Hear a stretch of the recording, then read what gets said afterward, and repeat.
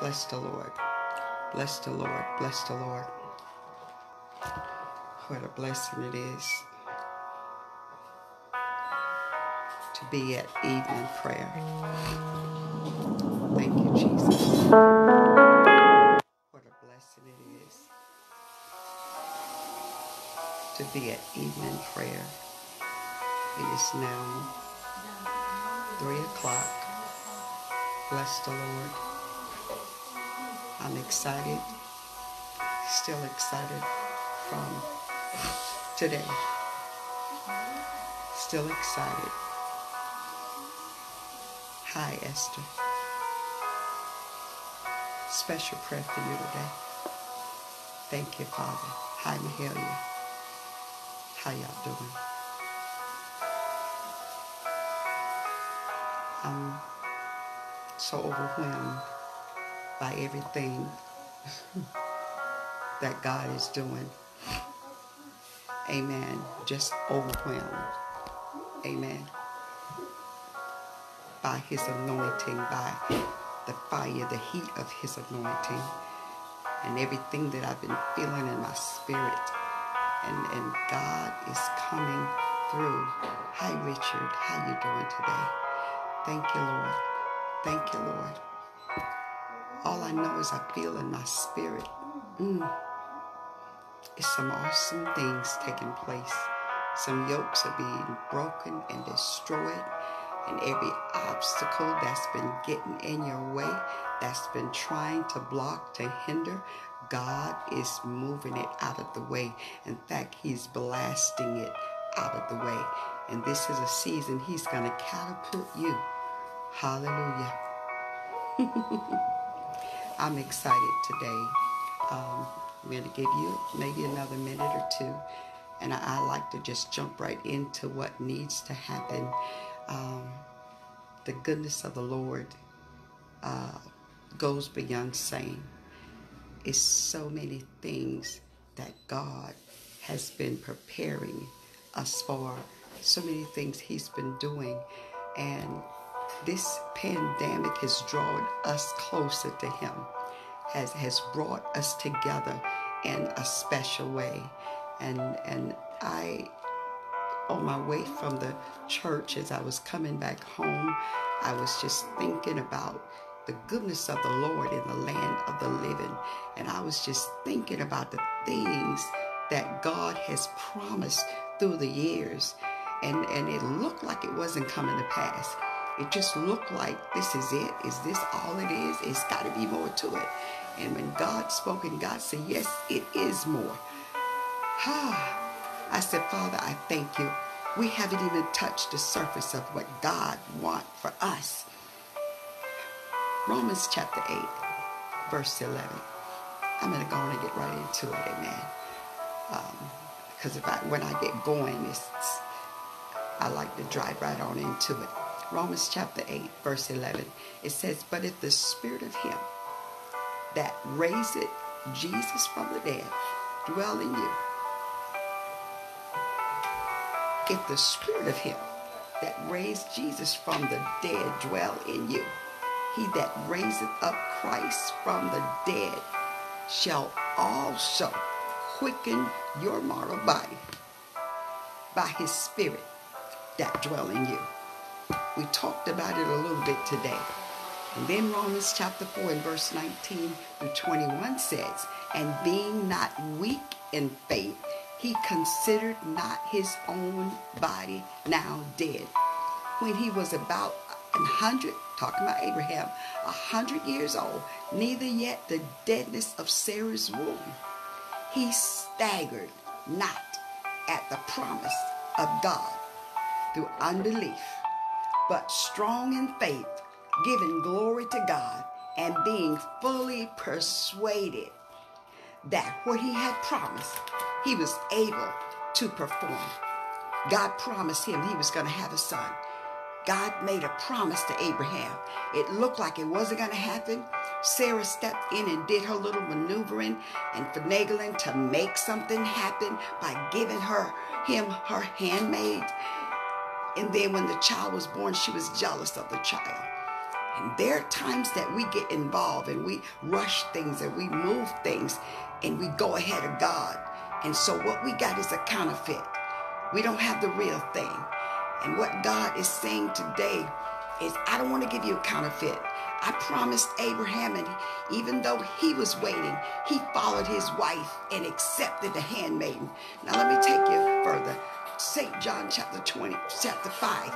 St. John 5:25. It says, verily, verily, I say unto you, the hour is coming, and now is, when the dead shall hear the voice of the Son of God, and they that hear shall live.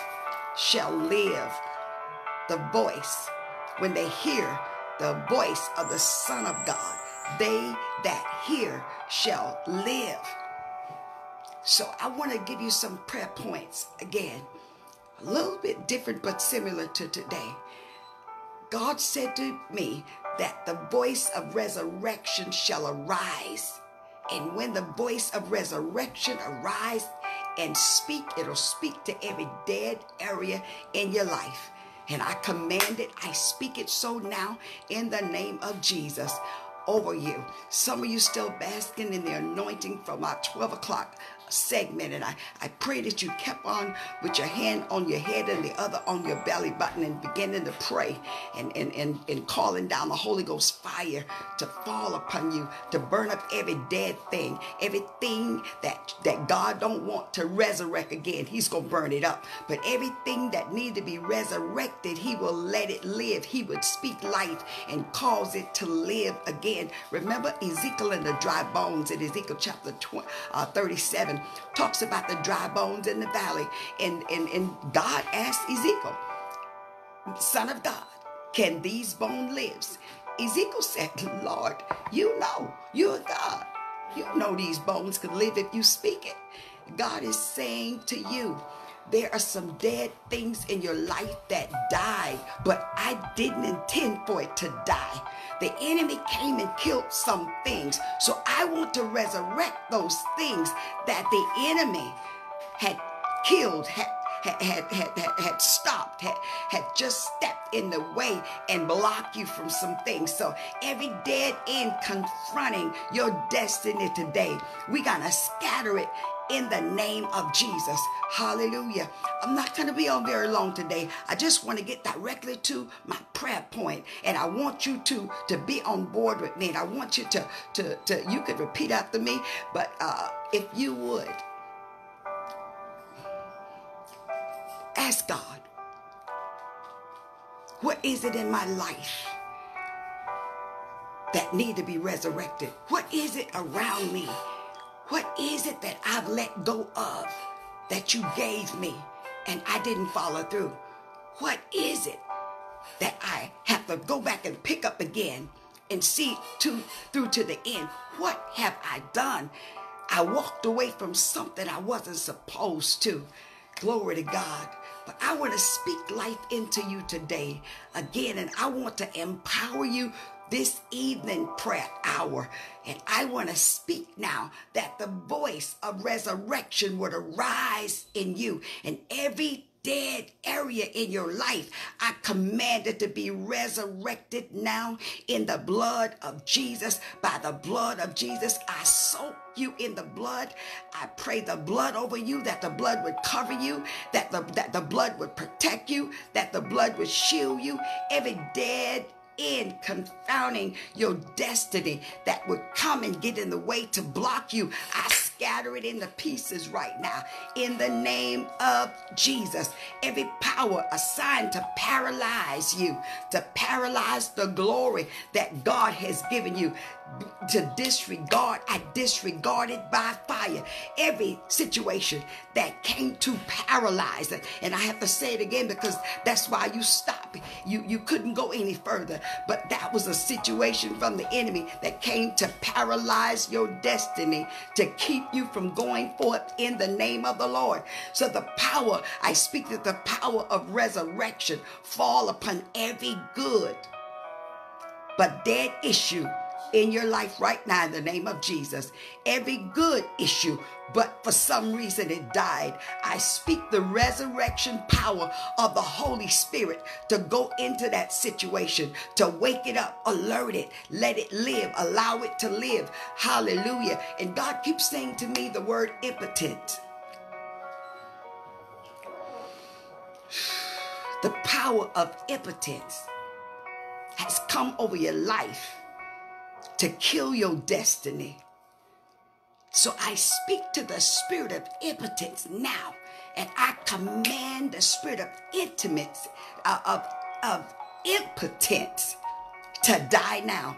In the name of Jesus, I speak that it will die. That spirit will not brew in you. It will not grow in you. It will not remain in you. I come against it with the blood of Jesus. When I know that I'm hitting an area that really need to be dealt with, the enemy tried to tie my tongue or make me get a little trip out, but I bind it up in the name of Jesus. The word would get out. The spirit of impotence, hallelujah, that's over your life, I command that spirit to drop now to the ground and die. It will not flourish in you. It will not live in you. It will not take up residence in your body. I command it to go now in the name of Jesus. I rebuke that spirit now off of you. Hallelujah. Hallelujah. Oh, glory to God. Glory to God. Glory to God. I thank you now, Father, in the name of Jesus. Now, this point right here, I want to say, it really deals a little bit with some women. Hallelujah. If you've been having problems in conception, for trusting God for the fruit of your womb, every dead reproductive organ in your body, hear the voice of resurrection now. Come alive. I want you to put your hand on your belly. If you've been trying to conceive and for whatever reason you hadn't been able to conceive, I ask you now, put your hand on your belly and begin to speak your reproductive organ. I command it to come alive. I command it to be resurrected now and function the way God intended for it to function. I speak to the male organ, every part of you that seemingly couldn't produce seed, every part of you that the enemy has come to try to make you null and void. I bind it up now. I rebuke that spirit off of you. I cast it to the pit of hell now. I send it to the pit. It will not be operating in your life. I command your spirit, your organs, male organs, female, to come alive. Come alive. Come alive. Come alive. Come alive in the name of Jesus. I plead the blood over you. Hallelujah. I speak to every dead organ, everything that refused to produce, everything that seemingly is dead. I speak life now. I speak life. I speak health. I speak healing. I command your body to come in line with the word of God. Hallelujah. God, I thank you. God, I thank you. God, I thank you. Hallelujah. Come on. Hallelujah. Begin to tell God thank you. Begin to give him glory. Hallelujah. His resurrection power is still at work. His resurrection power. Remember, I told you earlier, the same spirit that raised Jesus from the dead is operating within you, and everything around you that seemingly was dead. God said you have the power and you have the authority to speak life into every dead situation right now in the name of Jesus. Hallelujah. Hallelujah. I feel the anointing of God all over me at this point. See, the man plants the seed. We are the nurturers. We carry the seed and we nurture it and carry it for the 9 months, and then it is ready now. It has developed in our womb, and now it's to come forth healthy. And if the enemy could stop the man from planting the seed, then eventually he'll stamp out the human human life, human beings as we know it. But God said whatever seemingly was dead, Abraham thought that he was dead there. He didn't think he could produce. He said, my God, you made a promise to me, and now I'm an old man. How in the world, and my wife is an old woman, how in the world is she going to go and conceive a baby, carry it 9 months, birth the baby at her age? Lord, help me. That's the mystery of the kingdom. In God, everything is possible. What man tell you is not possible, God step in and tell you it is impossible. By the power invested in me by the Holy Ghost, I speak to your body. I speak to every part of you that refuse to produce. I speak life now. I speak health. I speak healing. And I speak that this time that you will have a healthy baby. This time you have a healthy pregnancy. This time, hallelujah, God, I praise your name. Come alive. I speak to your organs. I command it to come in line with the word of God. I command your organs to line up with the word. Now, I speak the fire of God, the power of God, the hallelujah, thank you, Lord Jesus, the authority of God to operate on the inside of you. Glory. Every dead but profitable relationship. Thank you, Lord. There's some relationships that it died, but it was profitable for you.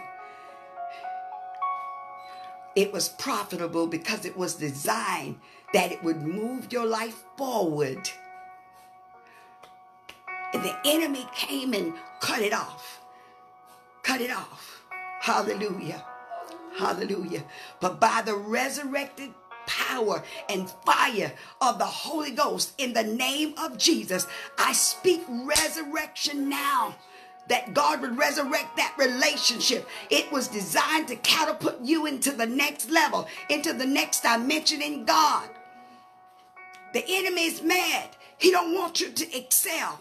He put people around you with jealous bones. Don't want to see you make it if they can't make it. But there were some healthy relationships that God had put in your life to move you forward.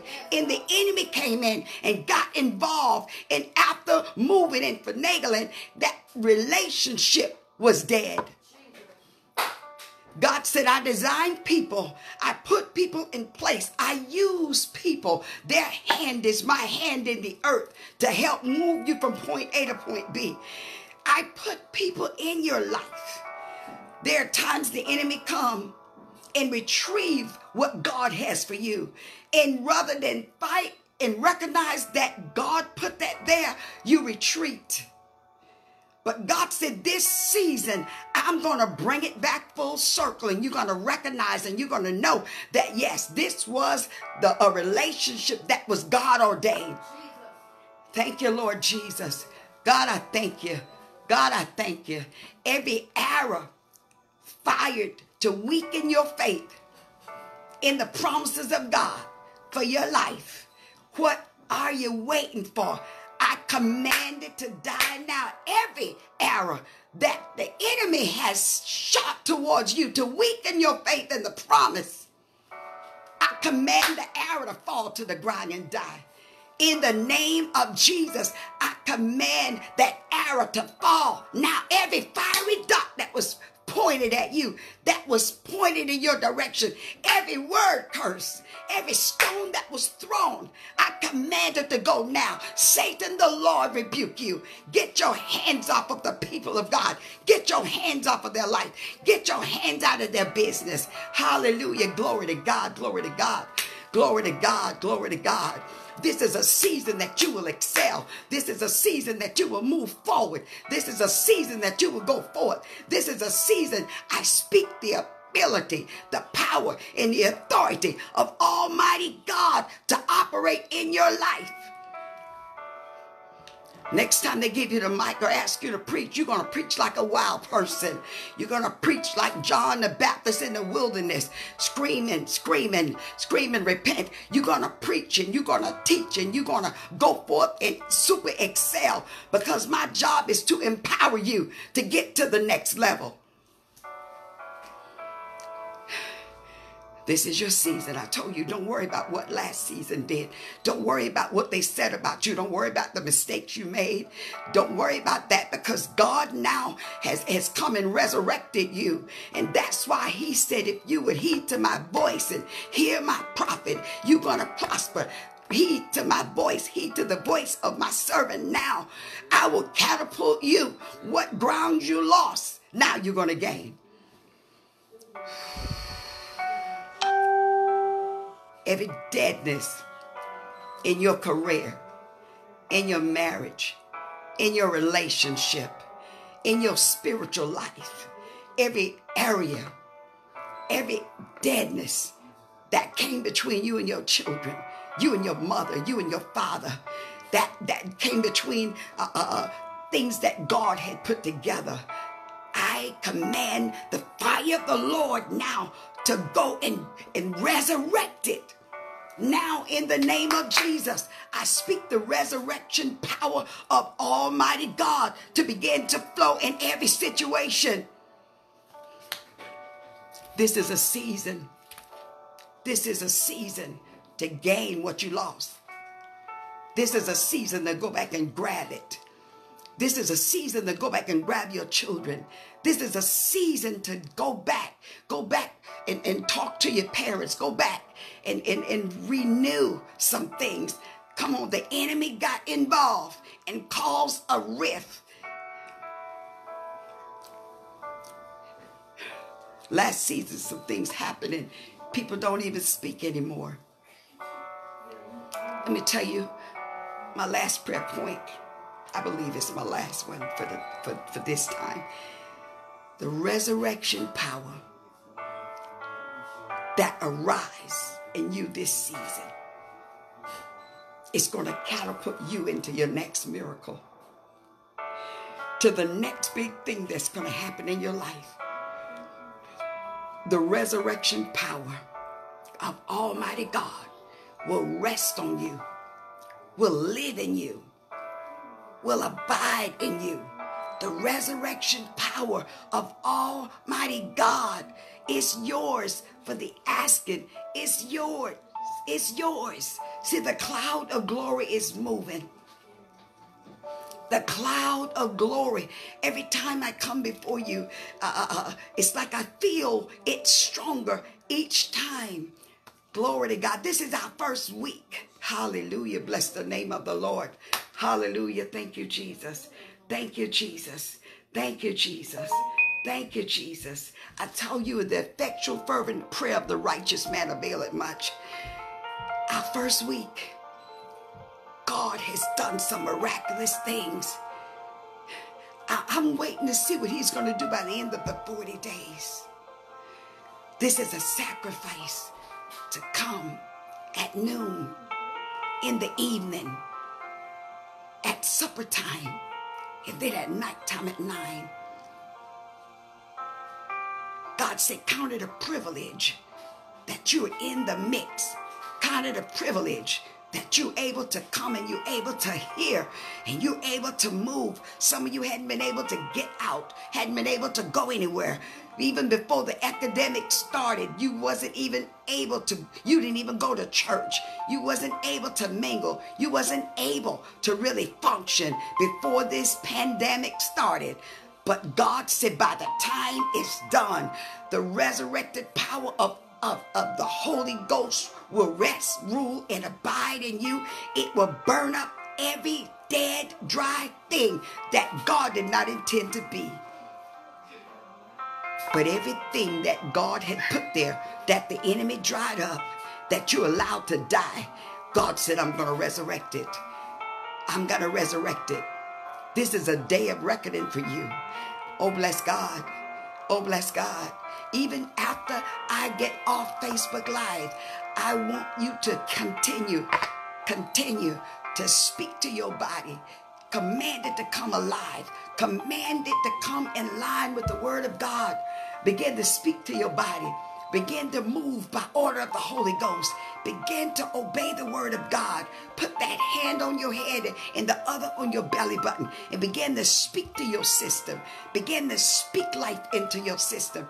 Begin to speak. Get pictures of your children, your grandchildren, and put it on your Bible, in your Bible, and begin to pray and begin to command some things to come. Hallelujah. Begin to call them back into the fold. Begin to call their mind back in, because the devil had a field day with their mind. Begin to call their mind back to where it need to be.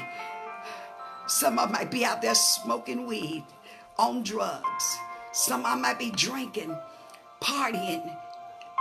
It's amazing, all the bars now closed down. Isn't it amazing? Hell can't do nothing. And then the churches are closed. The nightclub and bars are closed. The churches are closed. We're in our houses. We could make good use of our time. Stop whining and complaining about your children, your spouse. Pray. Put them on the altar. I hear the Lord saying the cloud of glory. Cloud of glory is moving. Come with your prayer requests. Send your prayer requests. Put your children on the altar. Put their name in. Thank you, Jesus. Decree and declare. Put them on the altar. This is a season now for you to have the altar experience. Put them on the altar. Put them on the altar. Put their name in the word. Get their pictures. Get their pictures. You knew when you had that child what God gave you. You knew what that child was destined to be. But the enemy came along and pulled that child.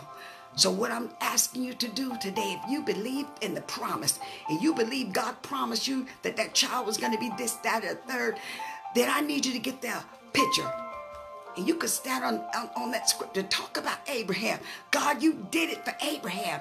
It took a while for the promise to come, but Abraham kept his word to the Lord. Abraham kept on believing God. Sarah gave up and decided, I'm going to make this happen, because she didn't think she was able to carry a child in her old age. Whatever God promised, you're able to perform. Whatever God promised, and he's able to perform through you. You're able to go forth and perform it because he promised it. He said it. That means it is so. All your excuses is thrown out the window. This now is your time.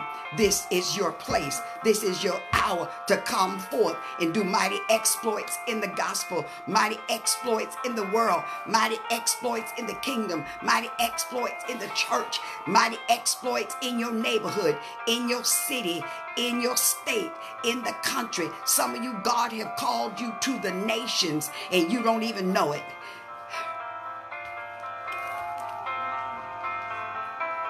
God have called you to the nations. There's a serious call in your life.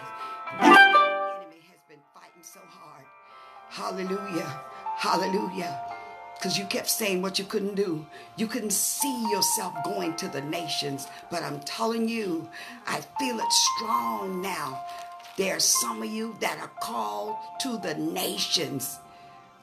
When this pandemic lifts, God is empowering you, and he putting a word in you that people are going to want to hear what you have to say. Doors are going to blast open. Hallelujah. Glory to God. Glory to God. Glory to God. Hallelujah. God, I bless your name. God, I bless your name. Send your prayer request in. Hallelujah. I keep them in the Bible. I keep praying over it throughout the day. Thank you, Father. I bless the name of the Lord, and I lift the prayer requests up. And Father, I decree and declare now, Father, your promises to each person, God. I decree and declare, Father, whatever situation they're going through, God, that you would move your hand of mercy, your hand of grace. Father, I decree and declare health and healing now. I decree and declare the right mindset, the blood of Jesus flowing in their vein. I decree and declare a turnaround in their life. And because of the turnaround in their life, they'll have a turnaround praise. Glory to God. Glory to God. Thank you for the testimonies. Thank you, Father, for the praise report. Thank you, Father. I honor you now with my prayer, and I call it done in Jesus' name. Amen. I stand with you on the promises of God. It ain't over till God said it's over. And remember, love is not love till you give it away. Give away some love today. Amen. Just give yourself a big hug where you're sitting. Hallelujah. I can't see you. I can't reach you physically. But if you just hold yourself, that's my arm hugging you. I love you in the name of Jesus. I love you. Spread some love today until we meet at 6 o'clock this evening. May the blessings of God overtake you, press down, shake it together, and run over, that he would cause people to give to your bosom. In Jesus' name, amen. Amen. Amen.